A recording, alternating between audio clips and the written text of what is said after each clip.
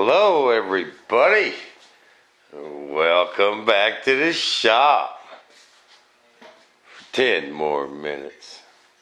Thunderchief building action. Without the drama, baby.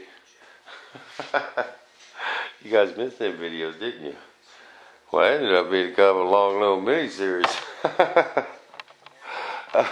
I'm fixing to get back on the Thunderchief, people, today.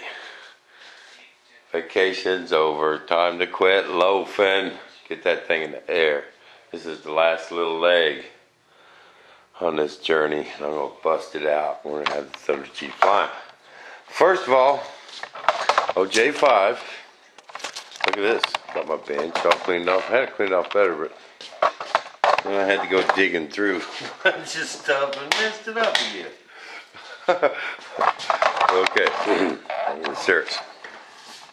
Well, Bud J5 built one of these little top flight Corsairs. He did a real good job, man. He, learned how, from watching my videos, learned how to make his gear doors on this little thing. He made them, and they came out sweet. I seen it, and I was impressed. But now he's having trouble with his tail gear door. You know, on them Corsairs, man, they had a long old gear door kind of like this. This is my nose gear on my Thunderchief. Okay? Now, notice, this ain't straight. Okay? We're going to get into hinging stuff like this, and I'm going to show you how to do it. And you got to use the offset gear door hinges, but they got to be a different size. You got to use a small one down here and a big one up here, you know, to get the trajectory right and for them to work. But for a basic gear door hinge like this right here, this is how they come. Okay, they got a bunch of holes in them, and them are for your air cylinders. But you know, if you know which one you're going to use, you go ahead and cut them off now, the ones you don't need. And most of the time we use this one right here, but some cases you got to use these, but I usually use these. And so go ahead and trim them off right now, so you know, make it nice and neat. Now, how to position these things. It's really important on how do you position them. You can't just glue them bad boys on there and they'll work. See, if you glue it right there, it ain't even going to clear the lip, you know. And then you get into, they ain't going to open far enough, stuff like that. If you come out too far this way, they won't open because it actually gets closer to this as it gets farther. You see that?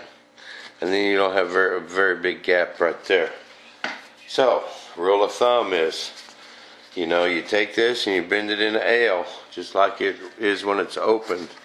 And you take it all the way to this edge.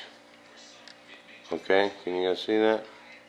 Take it all the way to this edge to where it's open on the 45, and then it will open and it will clear all that stuff.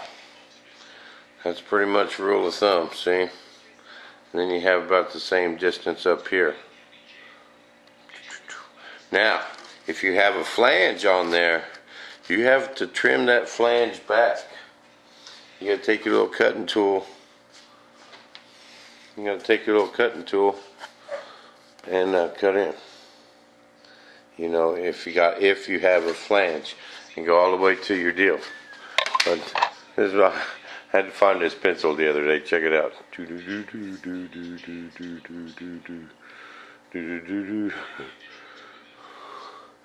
Still going. Still got pencil left. Still going. About a long old dude. I could sharpen that for a long old time. Okay, now there's another type of hinge. If you have a, you know, or curved surface or something like that, when that door opens, them hinges tend to want to bow and stuff like that. There's another type of hinge. It's an offset hinge, but it uses ball links. Okay, this is actually a top flight hinge, but you can make these, people. You can, you know, figure out how you need it, trim it, or I mean cut it out of aluminum. You can even make you up a little jig and lay them up out of carbon if you wanted. Okay, but in that hole there, you got to put one of these ball link ends. Most time you got to trim them off. You got to cut that about in half. Okay, put a screw in the back side, put that in there. Okay, and the other end is just a simple elbow with a ball link. Okay, it's just a little piece of little L-shaped deal, and you put that in there. Okay, this will allow this when it opens, if it's got a bend, you know, when it's open and it's like that, it'll still move freely. It won't put nothing in a bind. And that's what I'm have to do here. See, on this one, I actually have to use a longer arm than this one here. Okay, for that to open right. And that's going to end up being a big old gap on the fuselage, so that's how the real one works. Now, this is another type of hinge. You can make these real easy. Okay, you can just use that, I believe it's called J10. You know, I think Bob Violet sells it. It's like that real hard fiberglass stuff. It's already laid up. You see, this is actually 4 pieces. Okay, see that? And then there's a hole drilled and nut and bolt put through there. Okay, well, this will do the same thing. You just use a big gob of epoxy right here. This is actually a Jet Legend hinge, and I got the same ones in my the F-16. You just kind of put a ball of your cotton flock and epoxy right there, you know, and dab it in there to where it ends up with a bigger footprint. But they hold pretty good.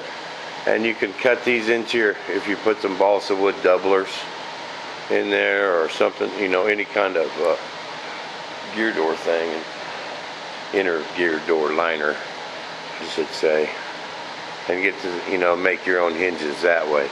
That's probably what I'm going to have to do with this. I use carbon. I've made these type of hinges before, and you know, I can cut them out of carbon, anything, make nice ones. But I'm going to have this one's going to have a longer shaft than this one, than this end. And I might be able to cheat and get away with using 2 different kinds like that, but that might look a little tacky. And I might just make one like this, but longer arms, so they match. Then I could just cut grooves into my foam, epoxy them in there, and they'll hold really good. Really, really good, because this gets cut in half right here. This is my, you know, front gear door. But I wanted to go over some gear door hinges like that, and pretty much all of them are the same. If you take them, tack glue them like that at first, and also if this is your fuselage and that's thicker than your gear door, you might have to shim this edge here that goes on your door. You know what I mean? And to bring it out to this outside edge of your wood so that sits flat. Otherwise that's going to be at an angle and you'll get a bad glue joint. But that's the deal with the hinges. Now, move on to bigger and better stuff. I got to get back on that thunderchief today. And I'm going to get a plan. I might get that other wing all finished up.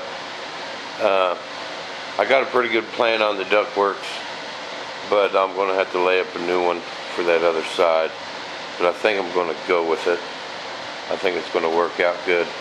But it says, well, shoot, this was the prototype. Just go ahead and leave that cut in this one. The thing is, if it flies good, this jet's going to be around a long time, so I want to go ahead and do it like I'm going to do it now.